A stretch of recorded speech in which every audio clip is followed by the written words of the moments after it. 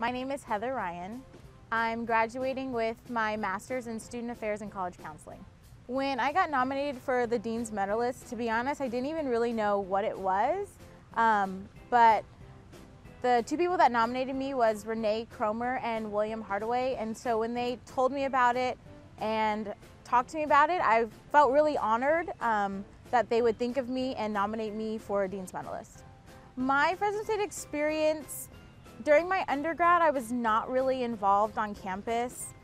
I don't think it was until my last semester in my undergrad when I reached out to the Learning Center and applied for an internship.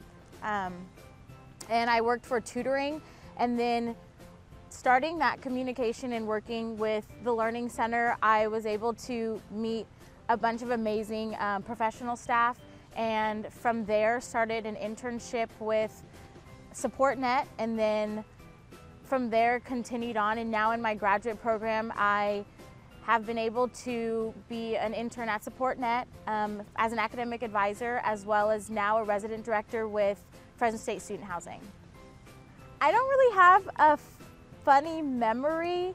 I would say though that I'm very blessed to have professional staff kind of take me under their wing.